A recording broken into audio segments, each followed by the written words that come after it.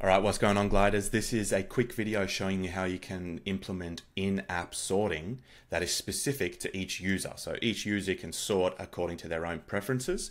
I saw a post by Fabio recently in the community forum, and this is a solution, I believe, to what he was looking for. So I'll show you how it works and then we'll jump into the back end. So this is just a list of things from a collection, from a table. And we can sort by the name ascending, the name descending. We can sort by stock ascending or descending. You can have unlimited sorting options, as many as you want, and it'll sort according to that selection. And you can also have it for multiple different tables. So in this case, this is the categories table, and we can sort by the count ascending very, very easily. It's also specific to each user. So I'm sorting with the count ascending, and Bob is also sorting with the count ascending, but if he was sorting by name, and I switch back to mine, we can clearly see that the sorting is different. So this is a pretty good solution, I believe, and we'll jump into the back end and I'll show you how it works. So we go into the data table. The first thing you want to do is add as many text fields as you have tables that you want to sort. So in this case, I have two tables that I want to sort. So I've got two text fields. And that's all that this is. This is just text. And when we're making that selection on the front end, it's just adding the data. It's writing the data to this particular cell. So you can have unlimited users in terms of, and unlimited sorting variations. Then in the table that you would like to sort, you simply add a template column. And this template column is pulling in the user profiles sorting selection for this particular table. So in this case, we're in the things table. So we're selecting things. And then here we have an if then else column. And so we're saying if the user selection includes name, use the name in this column. If the user selection includes stock, use the stock in this column. And this is just pulling from the details of this table. And if the user selection includes category, use the category, right?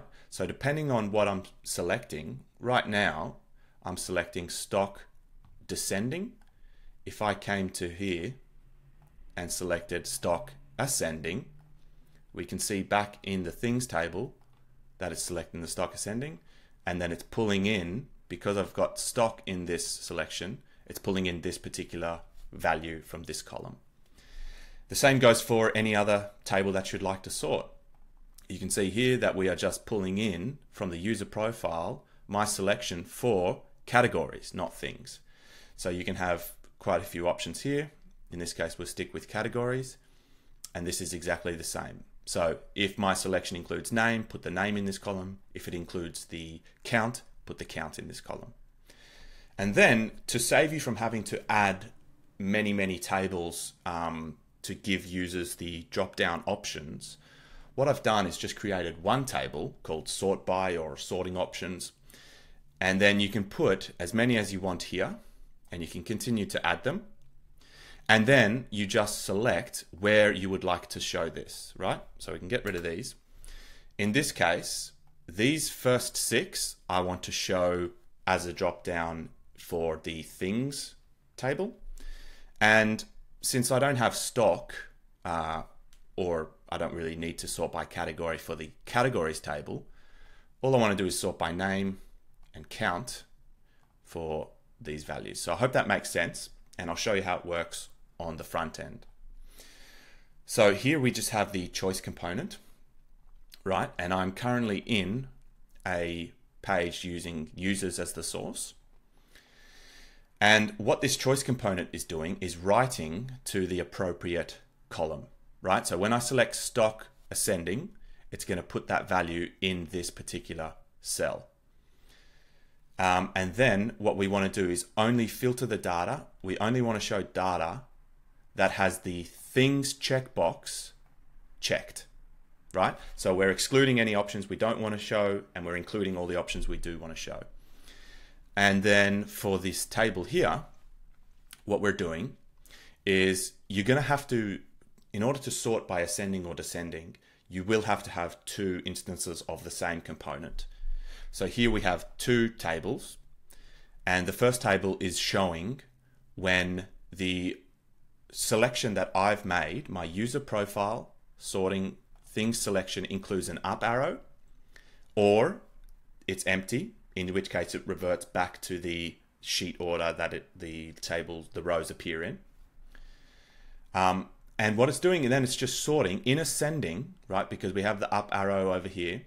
It's sorting by value in ascending order.